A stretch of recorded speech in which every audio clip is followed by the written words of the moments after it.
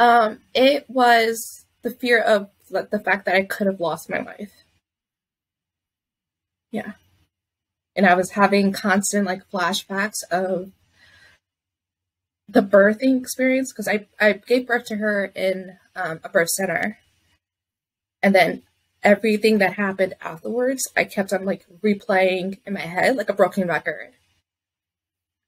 And I couldn't stop it despite trying to suppress it and avoid people, things, or situations that brought it up.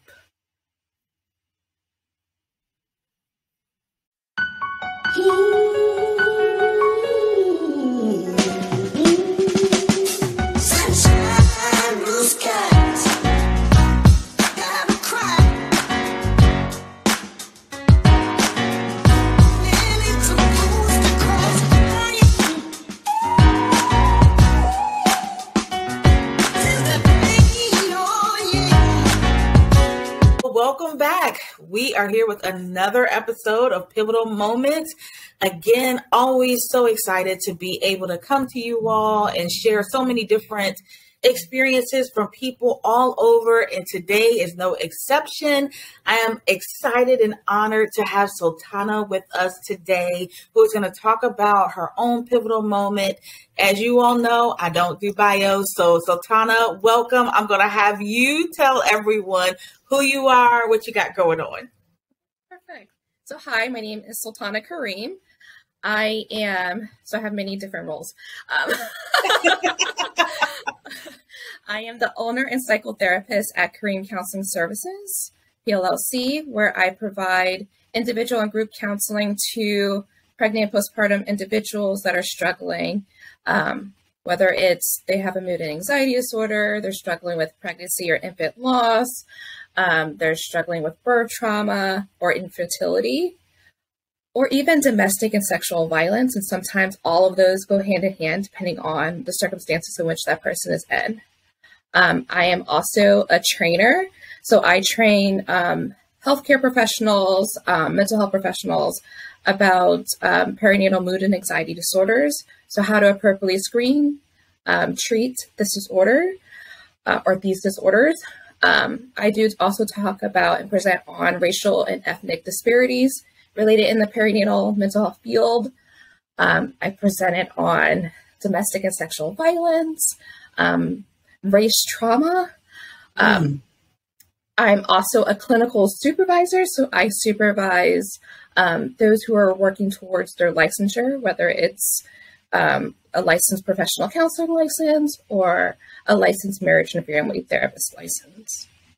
Wow. So You guys, first of all, you see why I didn't want to say the whole thing. It's a lot. Yes, it is a lot, but I mean, kudos. I love it. I love all things mental wellness and women and, racial disparities. So I love that you are covering all of that. So of course, this is Pivotal Moment. So Sultana, what pivotal moment are you going to be sharing with us today? Well, when I was preparing for this, I was like, there's been so many different pivotal moments in my life. Yeah. And which one do I select? Right. Right. But I did land it on the idea of talking about my experience postpartum. So I struggled with postpartum PTSD due to, I had an emergency transfer to the hospital. I lost consciousness on the way to the hospital. I had to get into emergency surgery to remove my placenta because it wasn't coming out during birth. Wow. And my daughter was also in the NICU, which all of that compounded together just made a cocktail disaster for me. Yeah. Because there was a fear that I wouldn't live or my daughter wouldn't live. Wow. Wow. Yeah. I can only imagine, even now talking about it, it's probably still so traumatic just to think about having to experience something like that. Yeah. Wow. And every time her birthday comes around, I'm reminded of what happened. Yeah. Because she was born December 22nd, And I have a little ornament that the NICU nurse made for me that has a piece of her hat, it has her footprint, it has a clothing pin in it. And so every time we get prepared for the holidays and I bring out all the ornaments, there it is. Wow. Wow. So how did that change things for you?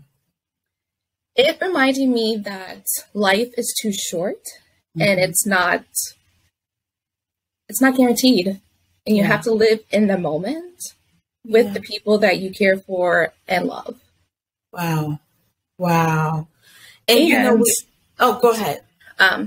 And the fact that maternal mental health was my health at the time. Like I was a therapist when I was pregnant and all of that. I've been a therapist for over 12 years, but at the moment I was in denial. This can't be happening to me. Like, what? No one talked about this traumatic piece. And how this could have happened. Like, I've heard in stories with other people that I worked with. I worked with sexual and domestic violence victims. But I did never have thought things would have happened the way it did. And how I struggled with my mental health the first couple of months. Wow. Wow. And, I want to talk just a little bit about that part, because I love when we kind of explore, when you're kind of a professional or expert in a particular area, and then you face that, right? I love when we kind of explore that, because at the root, situations like that reveal how we really are all the same, right? Like, it doesn't matter your title. It doesn't matter, your skin color. At the core, these experiences that happen, they really do kind of show how we are all the same. So talk about, you kind of touched on that, but talk about how that probably, I'd imagine, even added to the mental anxiety, because you are a professional, you are a therapist, and here you're dealing with some mental health challenges around this very, scary situation. So talk about what that part was even like. I was in denial for a while. And I remember, I think it was my 6-week appointment with my midwife. Yeah. And I was crying, and she's like, on the Edinburgh, which is the postnatal depression screening that they do at 6 week appointment, but they also do it in pregnancy. Just like, you rate it low, but I'm looking at you and you're crying. Wow. Like, stop bullshitting and say what's actually going on. Yeah. And I did end up telling her, like, I struggled with attaching to my daughter. Yeah.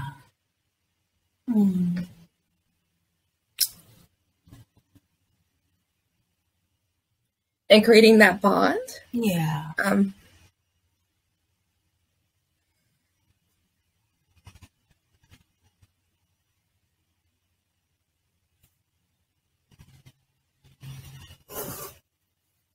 I think I'm in my office. I have my tissue box.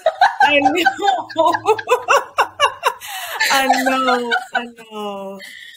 I can only imagine. I was struggling. Like, I avoided going anywhere near the hospital where I had the surgery. My daughter was in the NICU.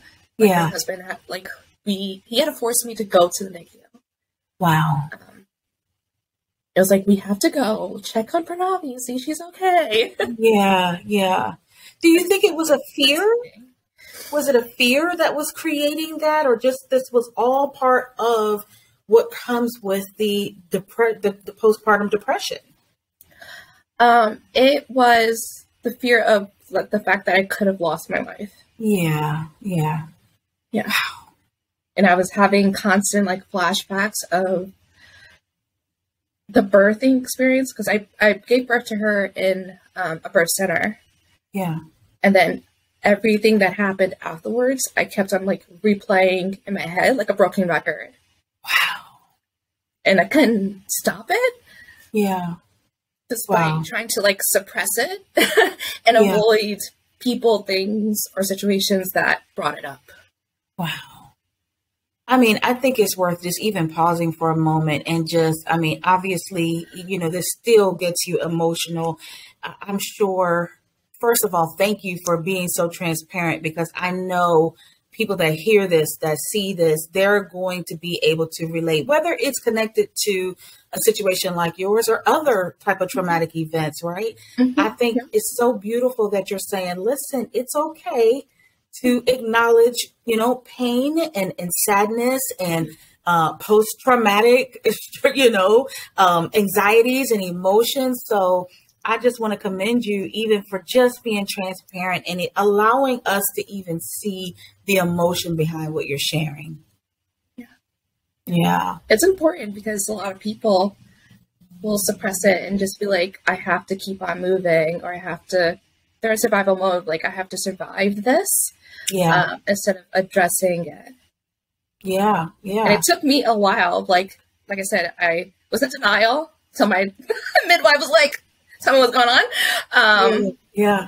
And realizing myself, like, okay, yeah, you're right. Like I am struggling, and it's okay that I'm struggling because I'm a human being and we all struggle at some parts of our lives. Yeah. And what helped me kind of get through that was being with other birthing people. Like I moved around the county, so I live in Prince William County. Yeah. I went to the La Leche League meetings and the postpartum support meetings at the hospital in Woodbridge, and then I would travel all the way to Manassas and go to their postpartum support Virginia support groups, and as well as their baby cafe, because I was interacting with other people that either had similar experience or were in the similar stage as I was in. So I didn't feel alone. Yeah. And I did also postpartum fitness and stroller strides, because again, there was other women, other moms that they may have not experienced the same thing I was experiencing, but that I needed that support, which I didn't get from my home. Mm-hmm, mm-hmm. And I think that's what I'm hearing again is the power of support, right? Mm-hmm. I feel like that's so key when you're dealing with any type of situation that kind of knocks you off your feet like that. Mm-hmm. Sounds like that's one of the things. And you were like, I'm going to get that support wherever I can. Do everything and anything, because my midwife was like, well, you could take medication. And I was like, as a therapist myself, I'm very integrative and use other modalities before I use medication. Like if I have to and I've exhausted all resources, then I'll use the medication. But I was like, I need to try everything else first. Yes. To get me to feel better. Yeah. Yeah.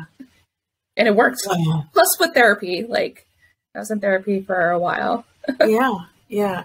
So I know that for those who follow you on your social media, like you go hard in just bringing awareness, making sure people understand, you talk about these topics. Obviously, I didn't know you before the situation happened, but is that kind of because of what you went through? Like, did that motivate you even more to just feel like you have to get this information out there more? Yeah. Like before I knew of like perinatal mood anxiety disorders, because I saw it in the women and people that I were working with that experienced domestic and sexual violence. And some of it, they had birth trauma, and they also were trying to survive of just abusive relationships. But my own experience kind of like lit a fire in me, because I struggled with finding a therapist that specialized in this, that actually understood the nuances of being pregnant, postpartum, knowing the influx of hormones, and just the ideation of being a parent. Yeah. Wow. And that's why I started my practice, because I was like, why is this so hard? To find a therapist, and a therapist that looked like me and understand my culture, which is the big piece. Like even now with my colleagues, a lot of them don't look like me or understand my culture. Yep. Yeah. I absolutely love that. I remember having a conversation with my husband one time, and, we were talking about, there's so much talk about diversity and inclusion and all these, hot topic trending terms, right? Yep. And I think sometimes people, he pointed this out, that sometimes people want to address it by saying, we're all the same, right? Like they think that's the solution, but really it's about being able to embrace the differences. Yep. And the truth is there are differences in cultures. Our culture is very different, historically, currently, access to medical care. Like there's a lot of differences in culture. So I love that you were like, I'm going to give the people what they need.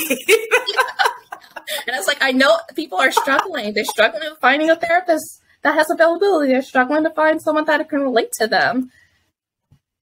Yeah. Wow.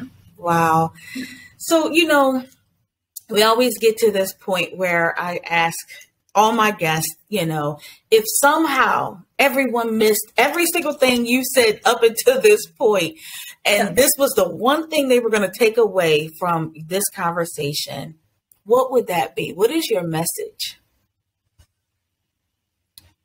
That you are not alone. You do not have to struggle by yourself. And the pressures of being a parent, it's a lot, and no one talks about it. And that's okay. Talk about it. Ask for help. Wow. Beautiful. Well, Sultana, I am honored again that you have come on the show, talked about your pivotal moment. Did we miss anything else? I want to make sure that people, and also be sure to share, of course, we'll have it in the show notes, but I'm sure as people, whether they're tuned in, watching a replay or on, through their podcast, they want to reach out to you. They want to get more, help, assistance. How can they find you? So you can find me by my website. My website is www.karim, Karim, counseling.org. I am on both Instagram and Facebook at Karim Counseling. So it makes it very simple. I love it. Well, again, thank you so much for coming on and sharing such a powerful story. We really appreciate it. And kudos. How old is your little girl now? She's 4. 4. Yeah. Beautiful. Awesome. Well, and congratulations. Age of exploring everything.